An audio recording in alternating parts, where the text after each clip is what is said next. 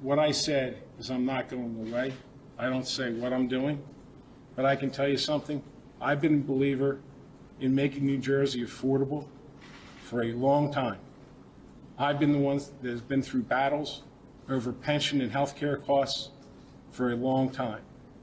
My voice has been consistent because it's with the blue-collar workers that I see every day.